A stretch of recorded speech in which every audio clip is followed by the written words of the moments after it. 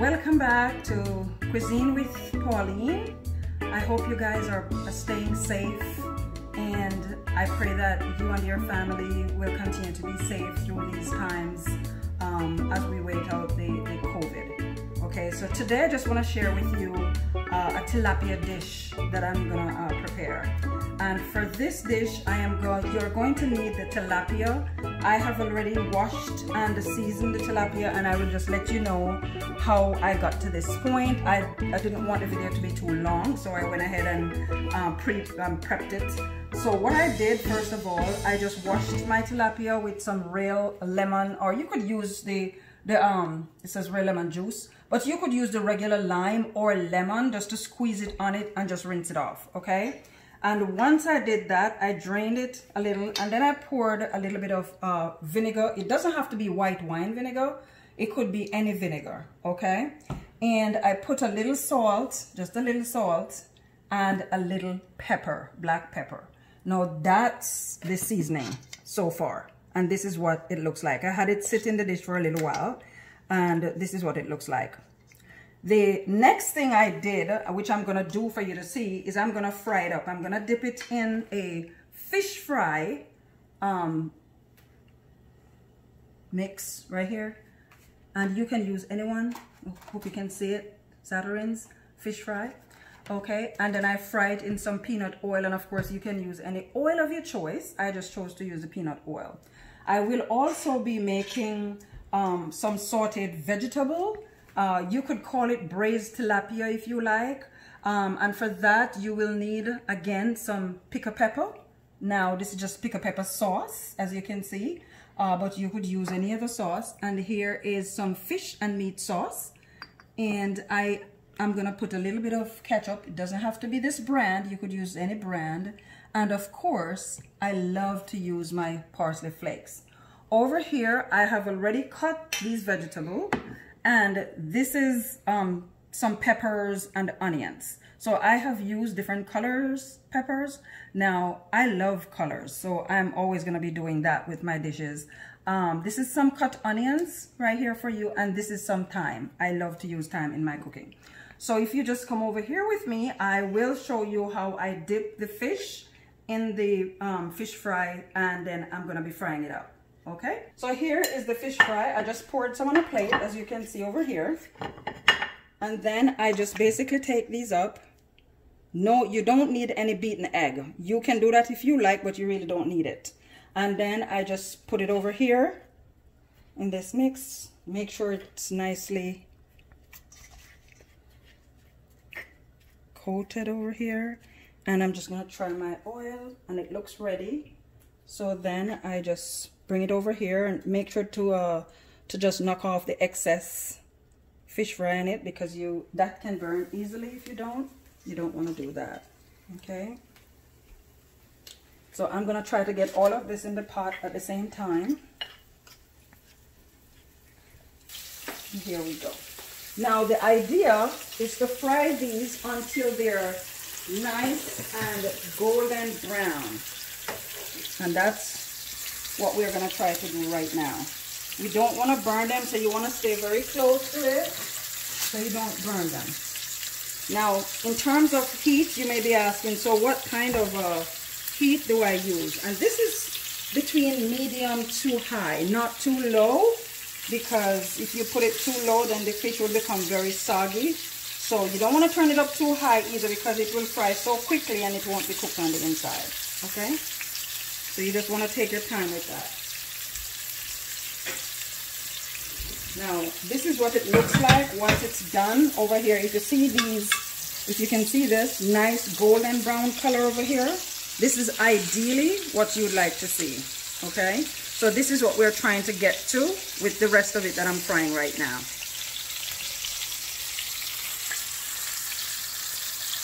So we're just gonna wait there until that is done. Now I'm gonna bring my cut vegetable over here, because I'm gonna be preparing it in the saucepan on the the stove top. Okay, it's like sautéing it, and then to that I'm gonna be adding the fish. You don't want to just cook the fish down in it all together initially. because you don't want the fish to get soggy, okay? That's what I'm trying to do. When you're all done, the fish should be nice and whole, and the vegetable should not be overcooked.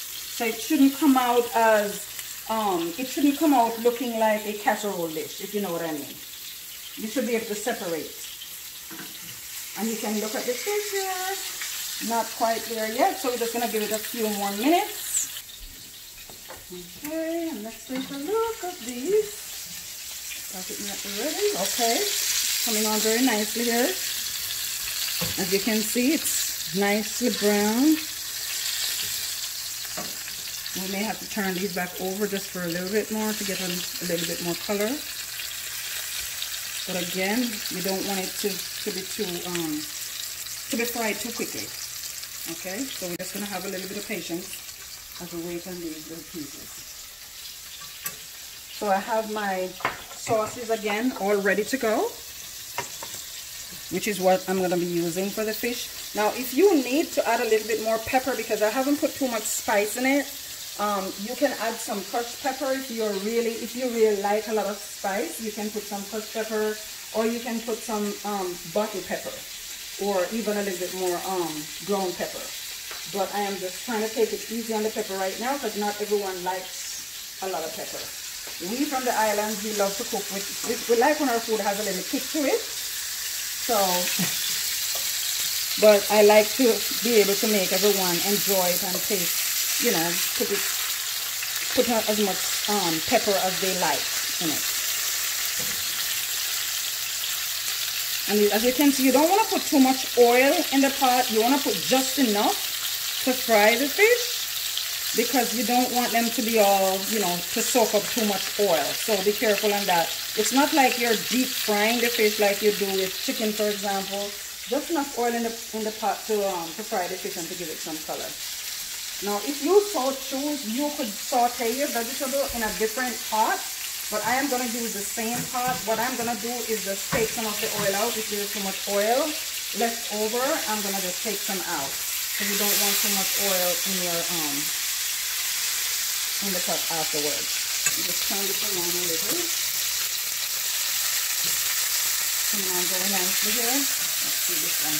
Yeah, beautiful. That's the color you want.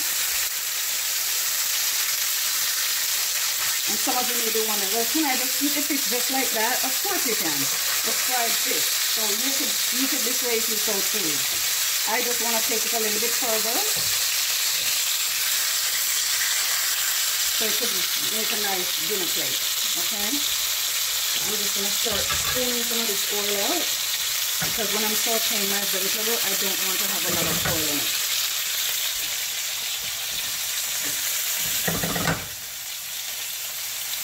And this should be done. Okay? You can totally do that. Yep, this is perfect. Perfect color. And these are little, if you know how they sell the tilapia, this is boneless. This is fillet, tilapia fillet. Usually, there is a section on it that's really thick. If you notice, these are a little thicker, they need a little bit more time in the pot. This inner part of it will normally fry quicker, okay? And if you like, you could also slice these thicker pieces. It's totally up to you. I choose not to do that. There we go. So it's a very, very quick dish. Ideal when you come home from work and you don't have a lot of time to spare. Okay, so here we go. That's the last piece. I'm going to take that out in a minute, and then I'm going to add my vegetables. You see? Perfect. So this is what it looks like when you're all done. Okay? So I am now going to just put my vegetable in the oil over here so that it can be sauteed. I like to put my hand in a little bit. Take it all in there.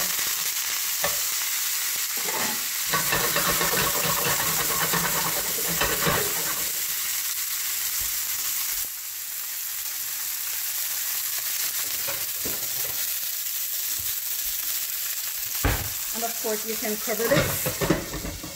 While that is happening, you can just cover it a little.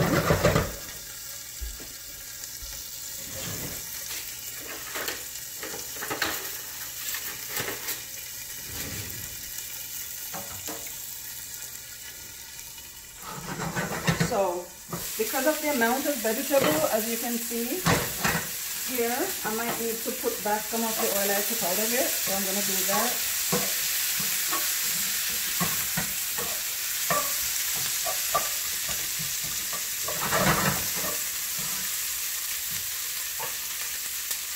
Okay, just pour some of that. That's the, I didn't need to take it out.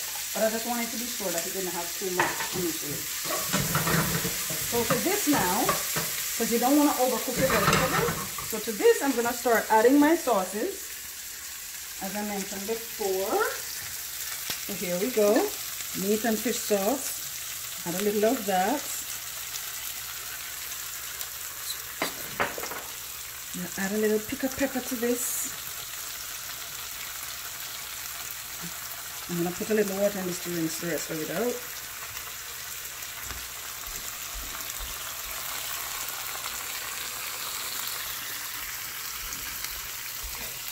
Mix it up a little.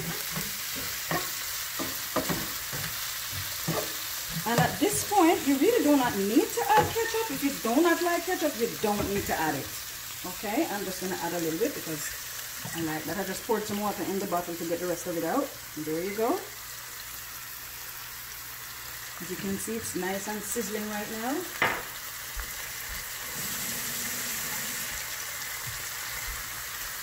And I'm going to add just a little bit of ketchup.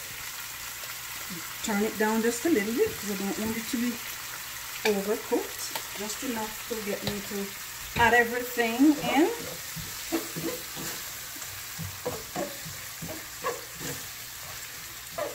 And then I am going to add just a little tiny bit more water to that.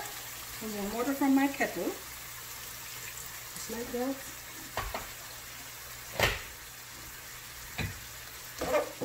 Because there are people who like to have some gravy. And depending on what you're going to be eating it with, you might need some gravy. So here you go. You can totally add a little bit butter too. I'm going to add a little butter to that. Not too much, just a little. Right there, that should be enough. Don't want to have too much butter. And then we are gonna now put back our fish. Now, carefully now. This is the part that you want to be careful with, because like I mentioned before, you don't want to have it too soggy. So once you put them back piece by piece, and just pour that nice juice over it. Just lay them flat and pour that nice juice over it. Here we go. Make sure you leave space for the rest. That nice juice over it. And you see, you get to eat your fish whole. So it's not like squished. They're not squished up. And it looks a lot better on the plate for presentation purposes, rather than getting it all squishy. Okay, and there you go. Just want to make sure that all of the fish get a little bit of the sauce on it. Here you go.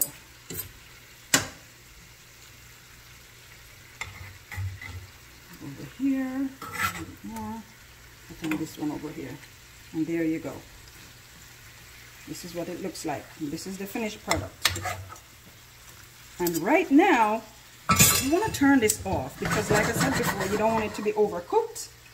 And the fish is already cooked. And that's what it looks like when it's all done. And I'm going to just put a little bit of parsley, one of my favorite things, to garnish. There we go. That's what it looks like. Now, if you're having guests over and you're going to be serving buffet style, you might want to just put it in one of these dishes and you can lay them down at the bottom of the dish, just like that. See, you're having your fish nice and whole. It's not all squished up. Much better from a presentation standpoint and from a serving standpoint. See how nicely this looks in the plate? Perfect. think it looks a little bit more appetizing too, because it's not all mushy. And now what you want to do is, hope I'm not getting in your way here, is you want to just now garnish with all of your vegetable. There we go. And here is your braised tilapia. Okay, I'm just trying to get all the juice out of the pot here, so I'm just going to turn this over just like that. Okay, and see, this didn't even take us, I don't even think it took us 30 minutes to fix. Now, depending on, of course, depending on how much you're going to be serving. So I'm just going to come back over here. So I am just going to show you now how I would actually serve it on a plate. Now, I had fixed this dish earlier today. This is candied yam. And this will be another recipe that I will be showing you. Some of you may already know. And this is wedge Irish potato. Some of you may already know how to prepare that, okay? But another day I will prepare it for you so you can see. So you can serve this fish with any other carbohydrate dish of your choice. It looks pretty on the plate with white rice. That much I can tell you. Okay, guys, so here is the finished product plated for you. So that's your braised tilapia with candied yam over here, some wedge baked potato, Irish potato over here, and I will walk you through how I do that at a later date in another video, and your white rice garnished with some lettuce and tomato, and it is all ready to go. Okay, hope you've enjoyed that, and I hope you will try it, and hope it turns out well. And if it doesn't, try and try again until you succeed. Okay? Thank you. Continue to stay safe and stay blessed. Bye.